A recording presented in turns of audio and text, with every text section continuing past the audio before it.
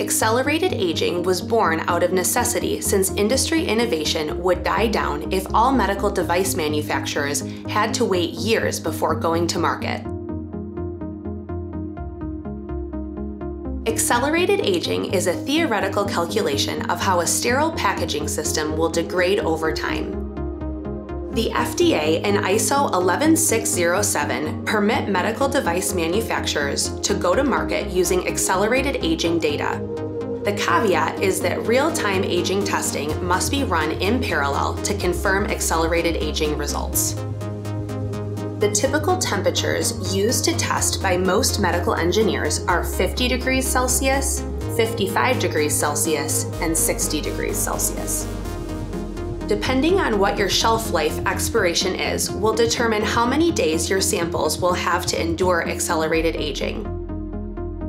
Our aging calculator is a great tool for estimating how many days your study will require. So why can we not crank up the heat to speed up your accelerated aging study?